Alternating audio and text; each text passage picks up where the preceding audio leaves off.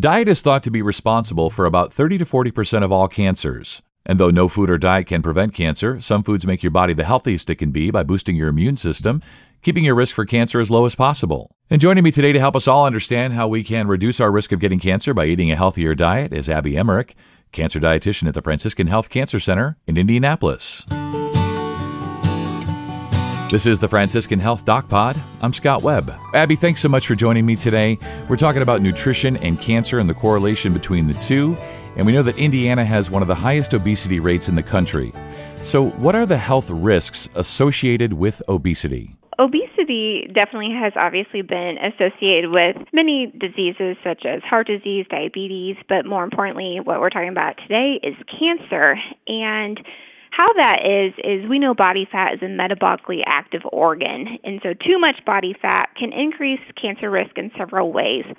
We know that fat cells produce estrogen, and high levels of estrogen have been linked to cancers such as breast cancers and endometrial cancers. They also produce a variety of proteins like high levels of insulin and other hormones, which also may turn and spur cancer cell growth. And then people that have excess body fat also produce cytokines, and these are substances that just are led to chronic inflammation, which ultimately increases your risk of cancer. So it's important to note that the fat in your midsection is more active in producing these hormones and cytokines. So the people that are more apple-shaped might actually have a higher risk of a bigger waist circumference. And even more important that we want to focus on some weight management. Definitely. And when it comes to lowering our risk for certain types of cancer, how does nutrition help us to lower our risk? So basically, we kind of do eventually become what we eat. And how we fuel our bodies is ultimately going to impact on future disease states. So, what we put into our bodies, we want to be choosing nutrient-rich things that are going to give us the vitamins, the minerals, the protein, the carbs. So there's no doubt about it that a more of a plant-based diet helps lower cancer risk. So this includes fruits, vegetables, and whole grains are included in that. I know we're on this craze right now with keto and low carb as far as weight management, but whole grains also have a place in that. So a lot of times it's been shown that at least 2 to 4 servings of fruit per day and 4 to 8 servings of non-starchy vegetables is what's recommended. And these are going to be your cancer-fighting things. So the American Institute of Cancer Research, they have their own list of foods that they've kind of shown that to help fight cancer. And basically, I always just tell my patients that the more variety your fruits and vegetables are, the better, and the more richer in color they are, the better too. So I typically say if it can stain your shirt, there's a good chance that it's going to be great in cancer fighting. It's also important to note that with fruits and vegetables, coming out of being in Indiana and summer's now gone, produce is sometimes coming out of season, and so it's okay to choose frozen versions of fruits and vegetables and as well as canned versions. So you can still get some nutrients from those. It's just really important that you aren't choosing versions that have lots of added sugars or like the canned fruits that have added like heavy syrups.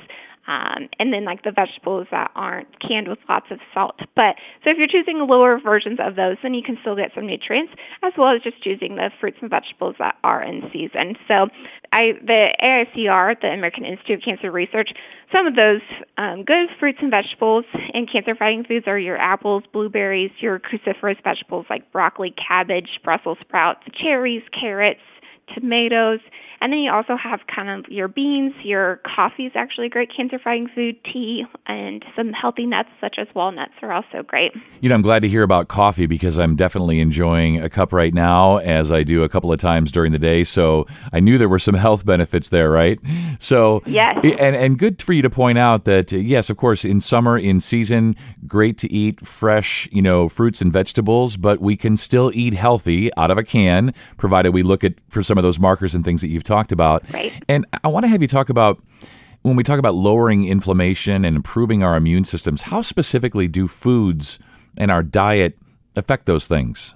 So So a lot of foods just, one, they're giving us the vitamins and minerals that we need that help repair and regenerate cells, keeping our bodies strong. They also have antioxidants. So there's a variety of antioxidants out there, and that's typically, you have different antioxidants for different colorful fruits and vegetables like anthocyanins and flavonols and carotenoids, which is kind of very technical. So that's why I always just say the more variety, the diet and the variety of colors, the better. But it's those that are the antioxidants that are kind of scavenging out what we call free radicals, which kind of attack our cells and make us sick, and lead to that chronic inflammation. So I guess layman's terms, it's the antioxidants, the vitamins and minerals, the whole fruits, vegetables, whole grains as a whole that really do that. That sounds good. And when you talk about colorful foods, of course, it's just more fun to eat colorful foods. When we look at a plate and there's a lot of color on there, it seems more inviting, right? It's more exciting to eat colorful foods. Yeah. Let's talk about something that, though it doesn't cause cancer, and specifically I'm speaking about sugar. So sugar doesn't cause cancer, but it can increase our risk for cancer, right? That is a big diet myth about sugar causes cancer or sugar feeds cancer. But you're right. So excess sugar in the diet is what kind of just obviously tends to expand our waistlines. And then it's also, when we have excess sugar in the diet, that's what stimulates excess insulin. And when we're already a society filled with obese people, then they typically have something called prediabetes or insulin resistance. So it kind of triggers more insulin to be excreted from our pancreas to pick up that sugar molecule when we eat lots of sugar. So just overall, we want to be mindful of that. And then we're seeing that effect as far as excess sugar in the diet, even affecting our heart health and cholesterol values. So yeah, if we can limit the added sugars, then we're going to hopefully limit the added inches on our waistline.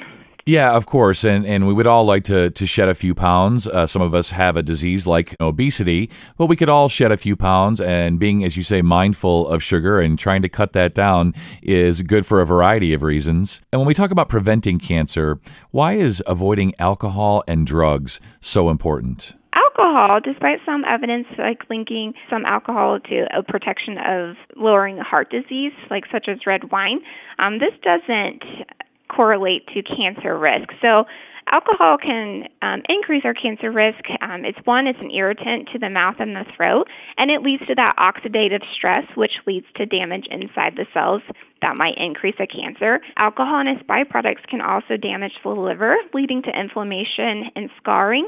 So we've also kind of know that alcohol consumption has been linked to several cancers. There is data on that, such as head and neck cancers, esophageal cancer, liver, breast, and colorectal cancer. So we really want to make sure, one, if you don't drink, don't go ahead and start picking up that habit, especially if you think it's going to protect your heart. So it's best probably just to avoid it. But if you do drink, no more than 1 drink for women, 2 drinks for men a day. As we wrap up here today, Abby, I want to have you explain, go through this with us here, how a better diet, more exercise or targeted exercise, and just healthier lifestyle, healthier habits can help lower our risks for cancer as we head into flu season. There's just a lot of good reasons to eat better, to exercise more, to live healthier. Why don't you take us through some of those? Just diet in general, like I said, what we put in our body, we ultimately can kind of help how our body reacts to the common colds and the illnesses that are going around. And so the better nourished we are and the better fueled we are, getting those good macronutrients like your carbs, fat, protein, and then also your micronutrients, those vitamins and minerals, then we're going to give our body the best bet to keeping it healthy. So when we're having good fiber and we're getting those good antioxidants, and just overall, our body works well. It gets great as far as ridding itself of waste and preventing constipation and kind of ridding the toxins out of our body that way. When we hydrate with lots of water, we're flushing our system just through simple urination. And then people like to always do, let's say, like detoxes. I hear a lot about that. Like, what detox should I do, or what cleanses do I need to take, or supplements? And honestly, I tell people to remember the 3 Ps. And so you detox your system naturally when, 1, you have a bowel movement. So So we'll say poop. When you do that, you excrete the waste from that. I'm sorry. And then when you urinate, so when you pee, you are excreting toxins. And then when you perspire and sweat. And so when you are getting active, you are excreting toxins through your skin as well. And then, it's just good cardiorespiratory, getting your heart rate up, and exercise in general. That is also going to help our immune system. So when you do those 3 things daily, you're doing pretty good about detoxing your system naturally. You don't really need anything. And so that's really important going into the long winter months. And then sometimes it's dreaded around the holidays because there's always going to be those extra sweets. And then we're always really busy. But I think it's safe to say that we all probably spend so much time on social media or having that extra screen time that we don't like to say we have time to exercise, when really, when we kind of reevaluate our time, we probably do have, 20 minutes here and there. And that's the thing, is a lot of times people think they have to do exercise all at one time. And really, you can do 10 minutes in the morning, take a 10-minute lunch break and go for a walk, or 10 minutes in the evening, and really kind of breaking up that away. And it's really just about being accommodating. I mean, you can add health and be healthy and do lifestyle tips and tricks without really just feeling like this is a horrible thing for you. You can make it enjoyable. Yeah, there's no doubt, and there's a lot to unpack there, but I love that, the 3 Ps. Abby, great having you on today as we wrap up finally here. Anything else you want to tell people about the work you do specifically for Franciscan Health? Well, I just love working with oncology patients and just empowering them through good nutrition. And I see the patients that put nutrition as a priority, they tend to always feel well and they tolerate their treatments better. And so I get to see it as they're going through treatment, but there's also, I try to live it out and then, try to do prevention too. I don't want to see necessarily lots of people in our practice who we want to prevent that cancer. There is just ultimately the power of nutrition, and I think it really helps it not only mentally, but physically, and then also sometimes emotionally how you feel. So there is nutrition and healthy living and exercising. It's a mind, body, spirit type of practice. That's a great way to end, and a perfect way to say it there. Mind, body, spirit, all important, and we can help ourselves by eating better, exercising, living a little healthier. So great having you on today, Abby, and you stay well. Thank you. To learn more about cancer prevention, visit franciscanhealth.org/cancercare. And we hope you found this podcast to be helpful and informative. This is the Franciscan Health Doc Pod. I'm Scott Webb. Stay well.